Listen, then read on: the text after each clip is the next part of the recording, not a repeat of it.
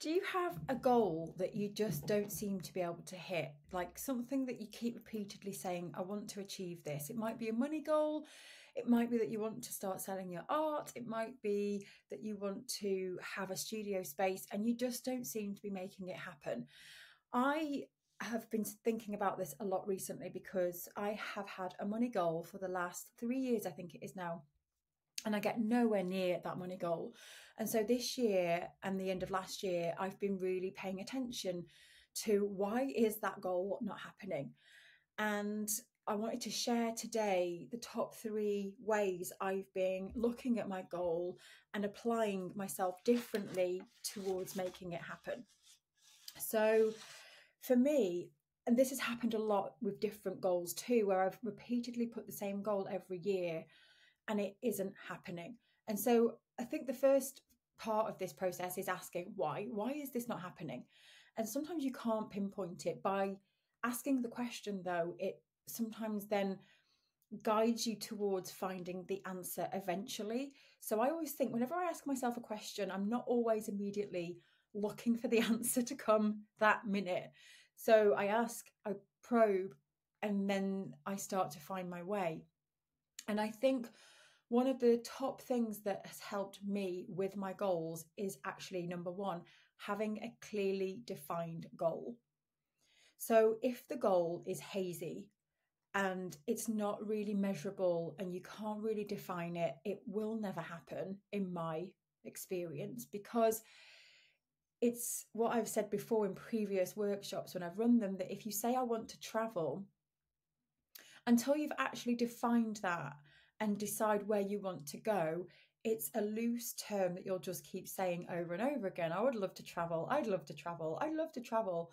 I'd love to have my own studio. I'd love to be making art more. And you don't ever actually make it happen. So that's the first step, is having that clearly defined goal. Now, with me and my money goal, that was clearly defined. And so for me, when I create money goals, I always have a good, better, best goal. And this year, I have been aiming for my best goal. And it's been my best goal for 3 years, like I said at the beginning. And until this year, I've not really been moving anywhere near close to hitting it. And it's felt like a very, very distant dream. So although it was clearly defined, it still wasn't enough. It wasn't enough for me to head towards it. I had it there on my bedside table so that I could see it.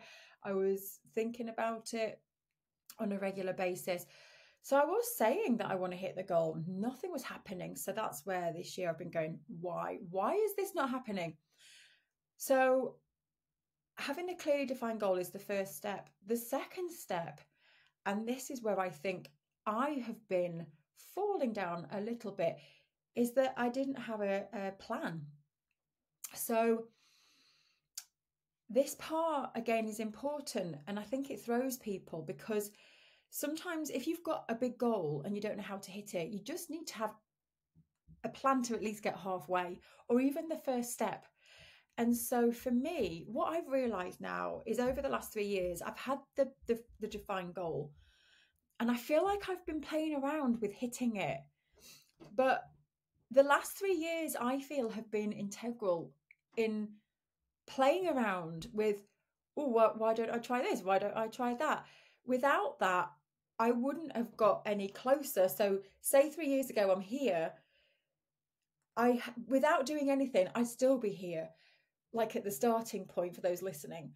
And then for me, after the last 3 years, it feels like I've just been like, oh, I've got nowhere near the goal. But actually, I have taken a few steps forward in the last 3 years of feeling like I'm not getting anywhere, but I have, because it has been in the forefront of my mind, the goal.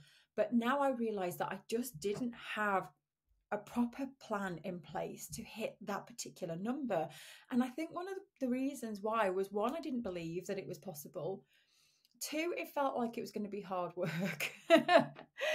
And three, I didn't really know how. Like I had a bit of an idea, but I was kind of thinking, well, I've got a membership, I'd have to grow that by thousands of people if I wanted to hit that goal. So I wasn't really understanding how I could put a plan into place. And so, like I say, from the last 3 years of thinking, well, if I wanted to hit it, what would I have to grow?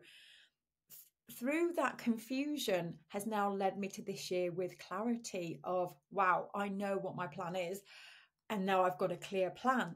And like I say, it's been 3 years of questioning and questioning and questioning.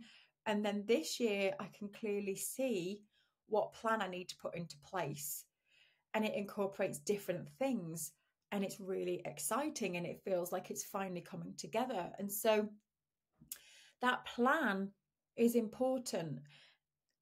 And like I say, even if you don't know the full plan of how you're going to hit it, like me 3 years ago, you just need to know what's the next step. You need to start asking the questions and putting the plan into place, because with that, the next year, you'll finally in 3 years go, I know how to hit my best goal. And what a feeling that is when you 3 years ago thought that best goal was insane and crazy and unachievable, that now 3 years on, I'm growing and I'm thinking, actually, I think that's becoming my better goal, my best goal, bigger than that one now. So I love this process of growth, and you can apply it to any kind of goal, not just money. I'm talking specifically about money because that's what I'm focused on this year, is hitting that money goal. And it's not just about the money. It's about everything that money brings. And that's what I've been focusing on, thinking about how, if we hit that goal, how United Art Space will grow and the team that we could, expand, and the impact it would have on more and more people. And that brings me to the third point of goal setting and why you might not be hitting your goal. It's bringing passion, vigor, and conviction to your goal. So for a while, I had my financial goal and I was just saying it, and I was kind of skirting around achieving it, but I didn't really believe it. There's all this mindset stuff going on and confusion around how to hit it. This year, I have been like, right, this is the year I'm going for it. This is the year I'm going to apply myself every single day to bring myself back to the plan and question if I'm not hitting it and where I'm going, and surrounding myself with the right people that can elevate me towards that goal. I've been so intentional this year of bringing myself back daily, visualizing it, asking the questions of, who do I need to be around to make this goal feel achievable, and normalize the goal, because it felt so scary. And now I've surrounded myself with people that go, yeah, of course you can hit that goal. And honestly, being around the right people, I feel, is everything. When you are around the right people who can support your goal and guide you towards the next point, be there to go, of course you can do this, is so important. And so for me, when I want to bring that conviction, that vigor, that is what brings a goal to life. And for me to bring that conviction was thinking about the impact that this can have on United Art Space, on myself, on my life, on others. And that's what got me excited. And also seeing other people achieve the goal has got me excited and wanting to do it. So I think whatever you can bring to that will then help you execute the plan. It will help you figure out the next stages of the plan if you can't see the long-term plan. It will get you excited every day. And where are we now? We're in May. So we're January, February, March, April, May, 5 months in. I still feel so excited like I did in January. And by applying myself every day with conviction since January, I am feeling more and more like this goal is achievable. This goal is exciting. And it's all starting to fall into place. So as much as possible, when you have your sights set on something, as much as you can bring yourself to that daily, infuse it with your why, the passion, what it means to you, the more you will set that intention. Because there is a big difference between saying, oh, I'd love to make 30,000. I'd love to make 30,000. Oh yeah, 30,000, I'd be able to go on holiday. Yeah, I'd love to make 30,000. There's a difference between that and actually going, right, this is the year I'm going to make 30,000. This is the year I'm going to think about this and I'm going to work out a plan to make it happen. This is the year I'm going to apply myself and put myself around the right people. Let's figure this out. And honestly, there's a difference in energy between those two ways of approaching a goal.